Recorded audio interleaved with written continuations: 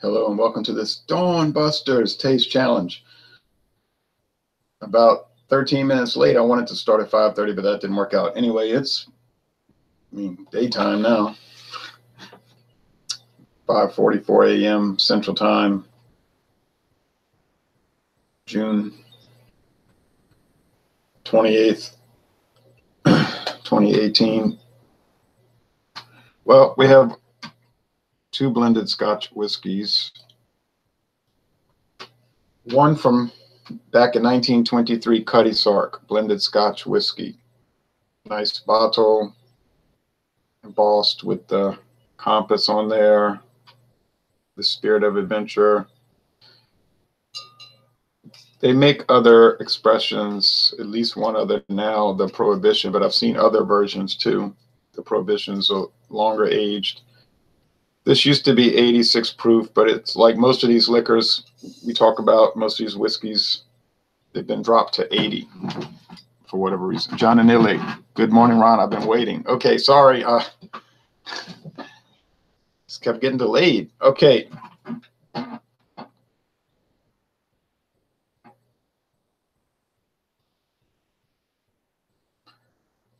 And we're going up against one from 1936.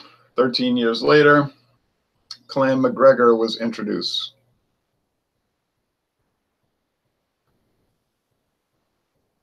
And it's now made by William Grant Company, but it was, before that was Popper Morgan, some unusual importing company.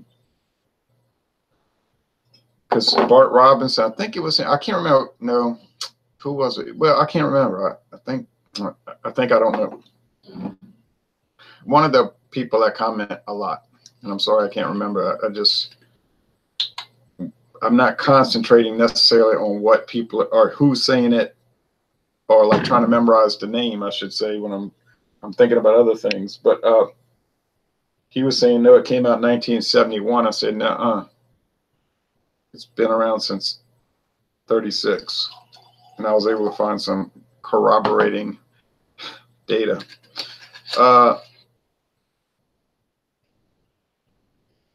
Cutty Sark. It's an independent company that owns it. It's not one of the big ones. Their main thing is Cutty Sark. They do make some other stuff, but it's a good selling. It sells well. It's one of the top volume blended Scotch whiskeys on the market. MacGregor's a high volume seller too. You won't see advertisements for it. Cutty Sark, you may see advertisements on Facebook feed or the internet, or even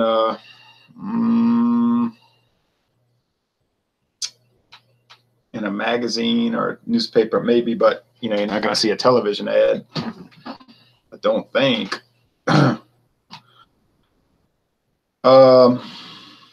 It's sort of a premium brand. You can find it on sale sometimes about $16 a bottle. MacGregor, well, it's a budget brand. It's always been a budget brand. They're updated the label. They have a pretty nice website. They used to run magazine ads for it. I drank a little bit of this now.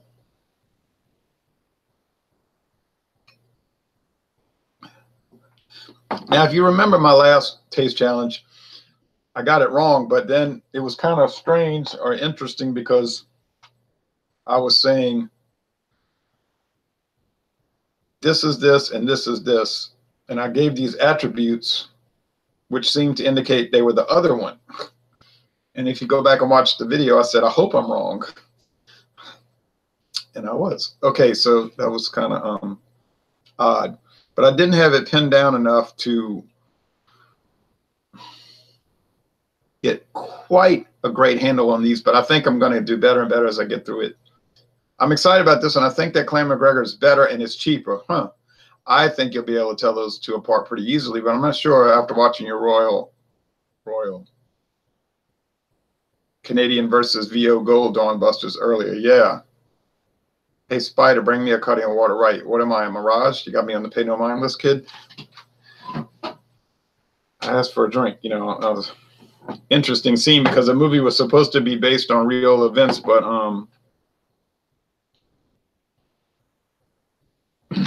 it seems like that whole thing with Spider was made up. Like there's no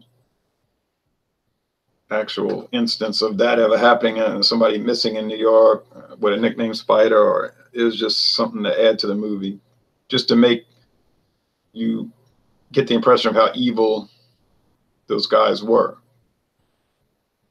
They were. Okay. Nice. Oh, what am I doing? This one here is darker. The one in my left hand is lighter. The one in my right hand is darker. The left hand must be Cutty Sark because it's light. Yeah, Cutty Sark. Clay MacGregor is pretty dark. Did they add coloring to it? I don't know. It's only aged 3 years. Cutty Sark is aged. I don't think they give you an age statement. The original easy drinking Scotch. Yeah, it's easy drinking. These light ones tend to be that way. Edrington Distillers Limited, Glasgow, Scotland. This one,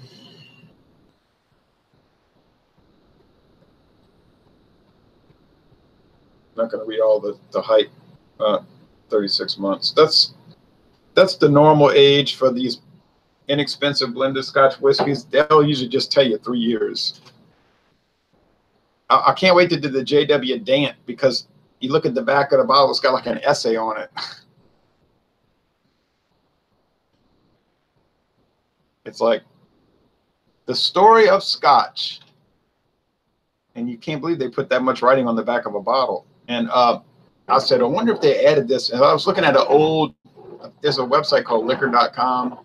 Got to make sure I don't glance down at these, because they're obviously, I mean, you'll be able to tell that straw color as opposed to the deep gold, even a bronze in a flash. Liquor.com, I think they sell old unopened liquor bottles from 50, 60 years ago, even in some cases, or, could be just 10 years ago. But I was looking at the JW Dance blended Scotch whiskey, and now they had that same old essay on there from like 1973. I said, golly.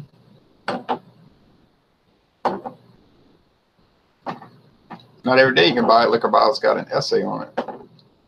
The Seagram's VO Gold comes close to that. They got a big write-ups on both sides. They ran out of room to go on the back. It's so extraordinary, although we did discontinue it. Don't say that. Okay. Now, to be fair to Cutty Sark, it tells you right there on their website, this is designed for blending. It's really not designed for sitting and sipping, okay?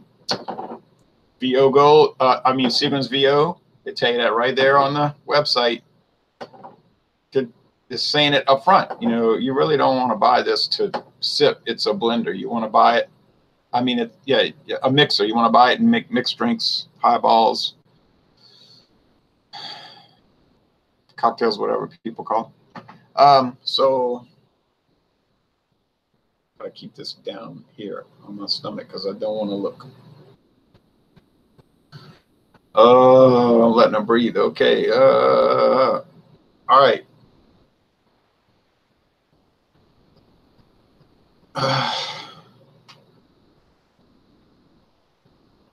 Okay, first thing.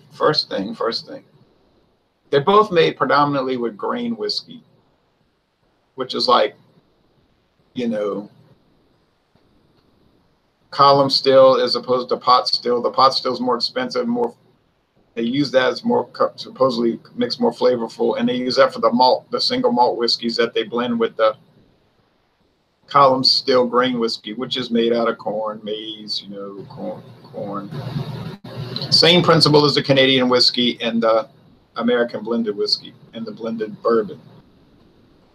I didn't say they were exactly the same process, but it's the same principle. And we did that Suntory whiskey Tokai.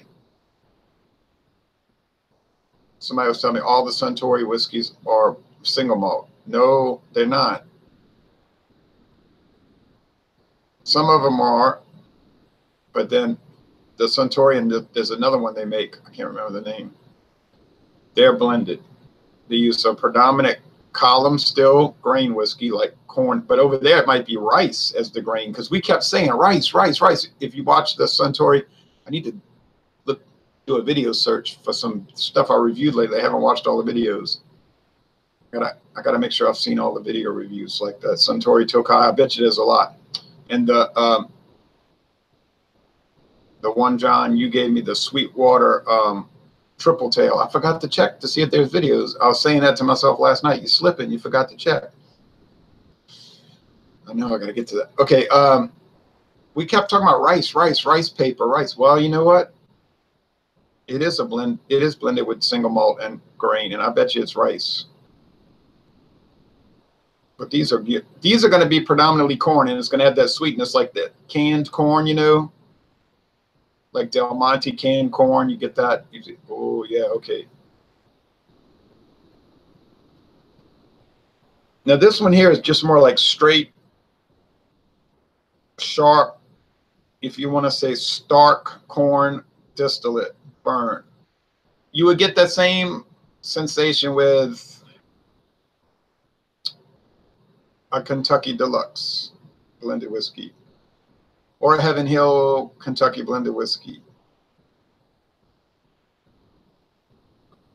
Stuff like that.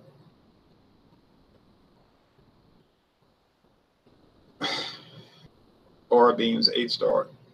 You say, what about the smoke? What about the peat? Yeah, right. What about it? I'm picking up a little peatiness, earthy soil, but smoke? No. Not getting that. Robert Browning. I think it was you, huh, Robert, that was talking about the Cutty Sark was a huge brand. Yes, it was. It's still big, but it used to be like really big. Dewar's, J&B, Johnny Walker have all eaten its market share. Right, right. I still want to try Dewar's. Walmart has a lot of that. Big bottle. J&B, I want to try that one. And Johnny Walker, that line. Well, you know, I want to try a lot of stuff, but there's only so many hours in a day, right? So many dollars in your wallet. You just can't do it all, so there's no use even getting down about it and trying. When I first started doing beer reviews, I wanted to try everything. But then you realize you can't. And then when it exploded, when you had the craft beer explosion, which might be turning into the craft beer implosion at this time, but then it just kind of atomized the whole beer review thing, because there were so many brands, so many obscure little brands that you see people reviewing this. And I don't watch the videos because I say, I can't relate to this beer. I can't watch a review for something I've never heard of. You know, it's like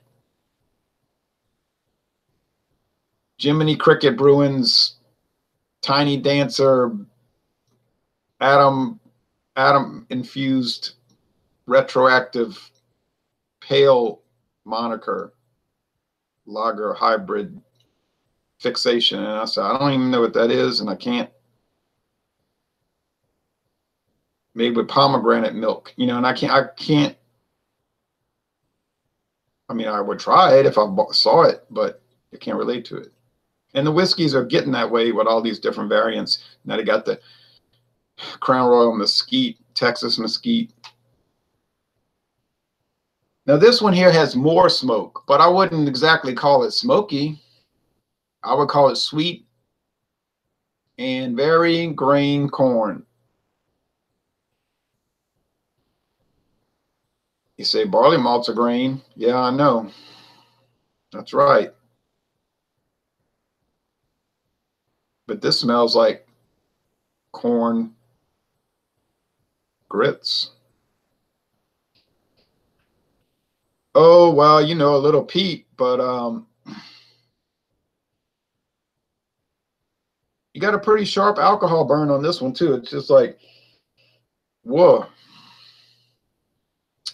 Is this Scotch or is this Barton American premium American blended whiskey? Of course, you can tell them apart because, you know, those premium American blended whiskeys, premium, they're not going to have any kind of peat note. But I'm telling you now, forget smoking. It might come across in the taste, but I'm just getting a lot of sweet corn liquor. I mean, not bad. I'm not saying, oh, it smells bad. I'm just saying it smells like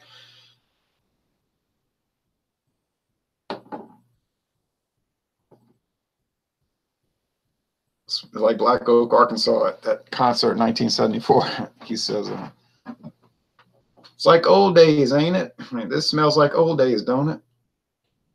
Okay, taste time.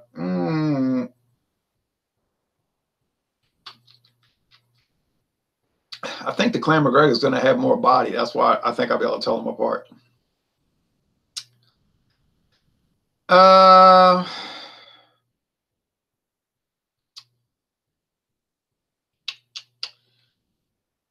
Well, hello, Ma. Oh, man.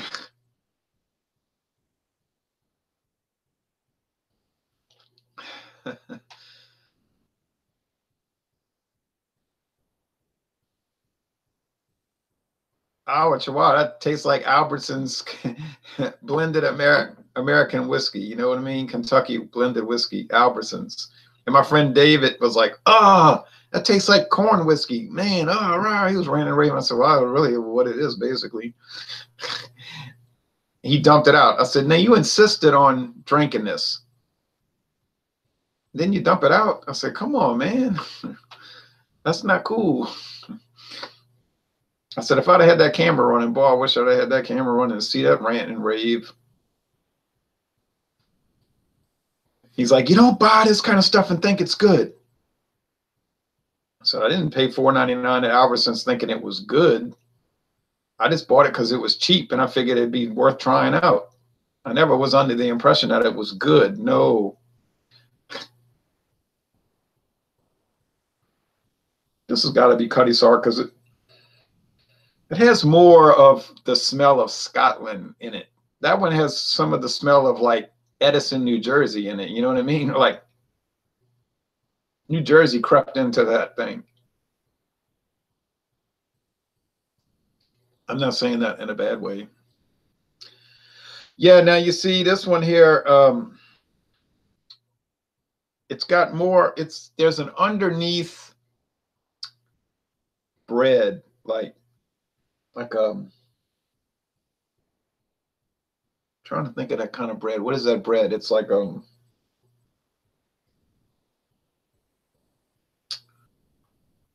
oh, it's really pale, and it usually have like the flour on the top to be like round, real soft. People put butter on them. Not a dinner roll, but something, not a Kaiser roll, but something along those lines. Something like maybe a little sourdough in it. Yeah. Can't find my mouth. Well, my eyes are closed.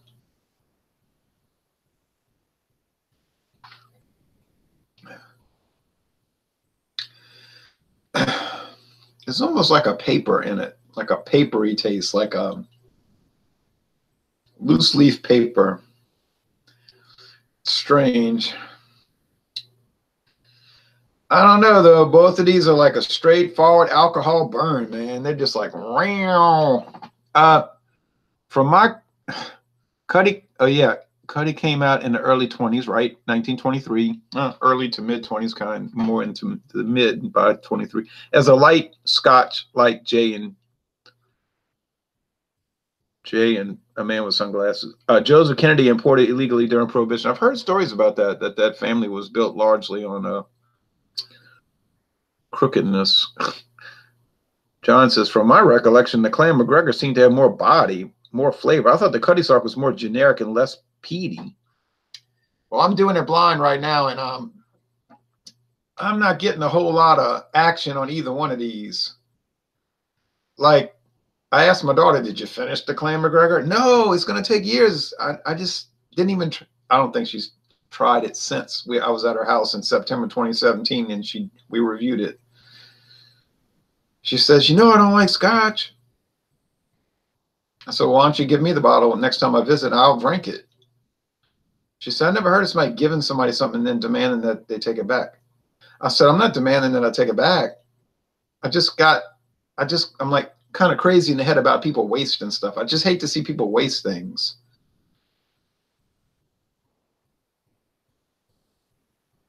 And I would drink it. I'm not saying I would drink the Clan MacGregor and be like, oh, wow, it's just, I can't believe it. I would just be drinking it for utilitarian purposes, you know, just to drink it.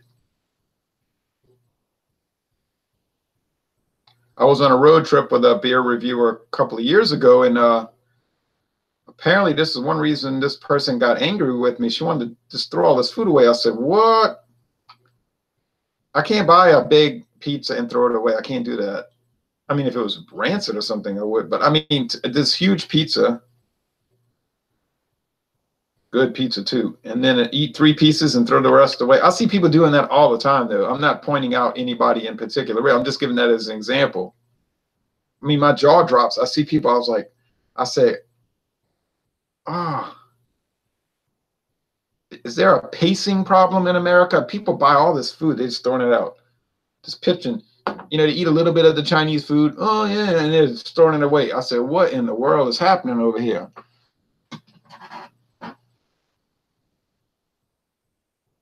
I'm pretty sure I paid over $20 for the Cutty Sark. I'm not a great value for a ho-hum product. I think mine was on sale and I got it for $16 after tax. You know, $15.99. It wasn't $20. Yeah, I remember you paid a lot, and I was thinking, no way. All right, I'm gonna try to get this straight, but yeah, that wasting thing. They got whiskeys I bought that I didn't like, but I didn't throw them away. Even that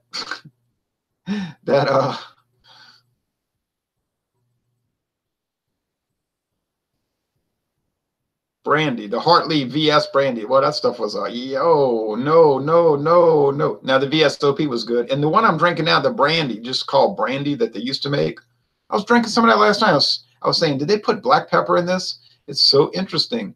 I said it has black pepper or something, and but even the VS, I didn't throw it away. I just, you know, I did throw 2 beers away before though. The Jaguar malt liquor and the Boxer lager, I couldn't handle that.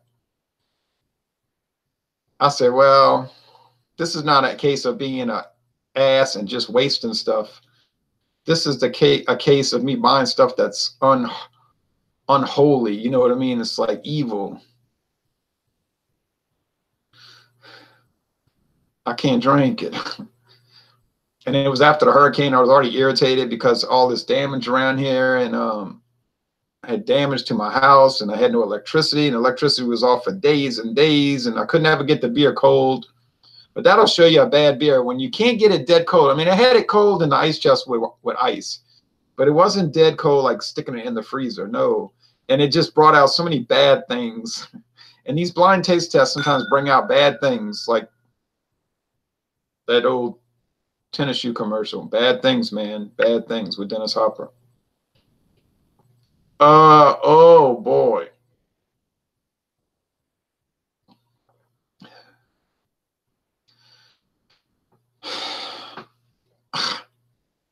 I gotta say that Tokai is blended Scotch, basically. It's like Japanese version of Scotch whiskey. It's the same thing, but it's just, they can't call it Scotch because it's not from Scotland. But I think that's better than these two. Maybe because it's rice-based. And you know, rice is a nicer filler than corn. You ever drink like a rice-filled beer and you put it up against a corn filler beer? The rice seems nicer. Something about the corn is just too.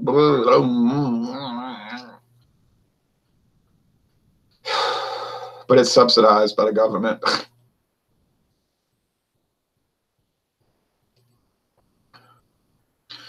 Well, I guess the one in my right hand is better. It is a little more malty. It has more malt character. It's probably a higher percentage of single malt grain, single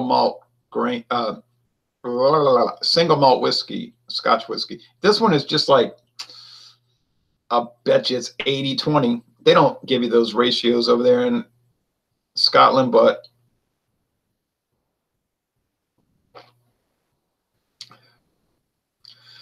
I bet you it's mostly grain whiskey.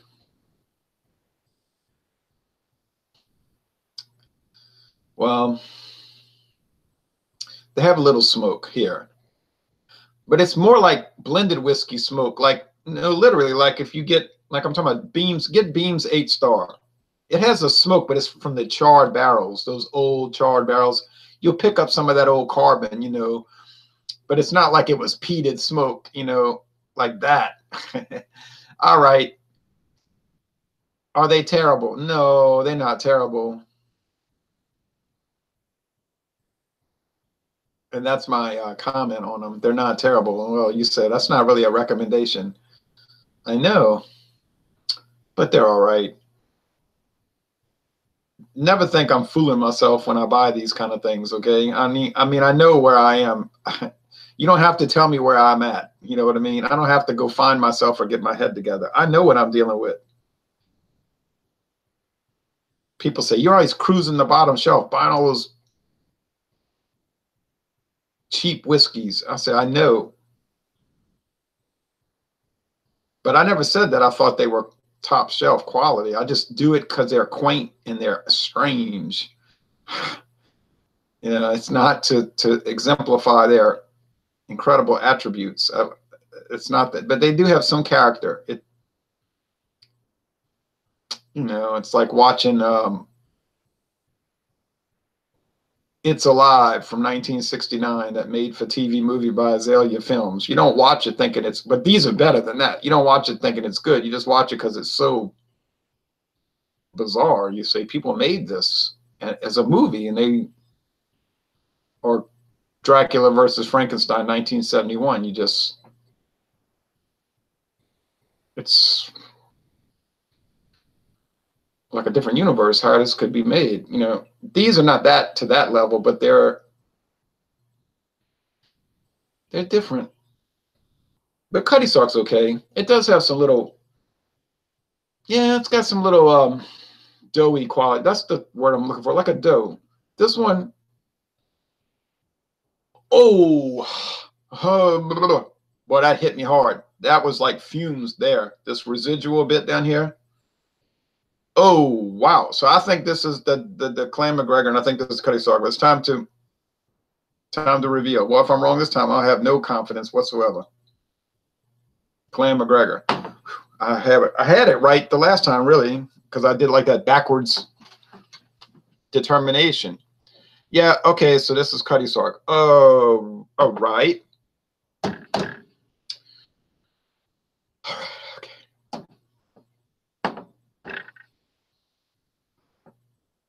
I could never throw away a perfectly good pizza. Oh, the humanity. I couldn't get over that. It's like, there's no way this guy's doing that. And it was chilly up there. It was like 44 the day I drove home, it was like literally 44 degrees at 12 noon. And it was like 42 at night. I said, we never get weather like that until late November, you know. So to be in June, you know. I said, this pizza, you know, a pizza is like an industrial product almost. It was just a cheese pizza. It might have had pepperoni on it. I can't remember. I think it was cheese. I said, there's no way this is going to go bad in my trunk. It will never go bad. And it did not go bad. I ate it all. And over days, took me days. And it was so nice sleeping up there. Like the windows would be open, you know, and you had this cold, cool air at night, dry air. I said, this is June. June in New York. It would be like November in Louisiana or February. You know, I couldn't get over it. I think that's why I like Japanese beers so much. The rice adjunct, Asahi Super Dry, is one of my favorites. Right. He says, don't forget the Camo that you hurled at your fence. Oh, right. Camo's the kind of beer that it ought to be wasted. You know, it shouldn't even be purchased. It's like it has no redeeming qualities. Even Eric, a Lions fan, you know, he was reviewing it, and you could say he's trying to grasp some positive things about it. But even he said to me, he said, nah, I couldn't keep it going. It was just no good. It was really trash, you know. It's like really trash. These are not trash, but they're not too great. But they're all right. Okay, so Clan MacGregor.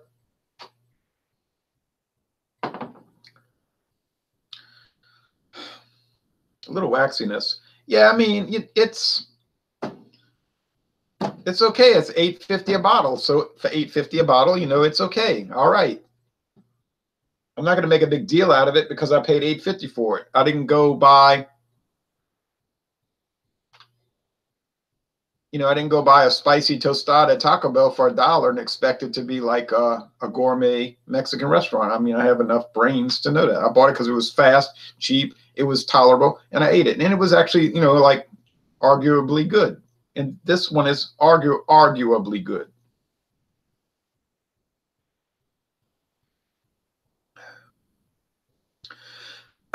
And this one is a good deal better, really. It's not arguably good. It actually is good. And yeah, I can see why, you know, $15, $16 a bottle. It seems like it's about there. You know, it seems like it's right about where it should be. You know, it's like Jack Daniels. It's $22 a bottle on sale, and it kind of tastes like it should be there, you know. I always say bad things about Jack Daniels, but I have to admit, though, when I'm ragging on it, I do have to admit that, yeah, but it does have a lot of it does have unique characteristics about it that you can't really mimic. Although some people come close, but you can't quite. There's something, like I said, unique. Okay, so this did not turn out as a surprise, except that I didn't like them as much as I thought I would. But that's my problem. I get used to the flavors of whatever I'm drinking. Bourbon, American blended, Canadian blended, blended Scotch. And maybe they might have negative attributes. They'll start to come out. As I drink on them, they'll start to develop. And I say, wait. And I notice, and I don't care what anybody says, I have to be true to myself, you know. Like the Beastie Boys said, be true to yourself and you will never fall. So I think there's a whole lot of commonality with the blended whiskeys. America, Canada, Scotland, Ireland, Scotland. I don't know about Japan. There's more commonality than there is differentiation. I think there's a basic commonality. Like there's different, you know, like let's say it's like a hemisphere. The center of it is very similar. The differentiation comes in that 20% rind, that rim, the crust. So yeah, you're gonna know it's an American blended or a blended bourbon or a Canadian blended whiskey or a blended Scotch or a blended Irish whiskey or blended Scotch. You're gonna know that from that perimeter, the periphery. But the center, the bulk, the heart of it, the body of it, the beat, that's like with music, the body of it, that's where you get the similarities, you see. Hello, Ron. Hello, Maxwell. Hello to you over there in Europe, far Eastern Europe. Well, I'm off now. This has been another taste challenge. It was a challenge. It went a little long, but I had a fear that would happen because it would be a little kind of complicated. But I think as I go on, it's not going to be as long because I've kind of begun even more sort of grasp the concept with which I'm dealing. You understand? I'm grasping the concept. And so next we have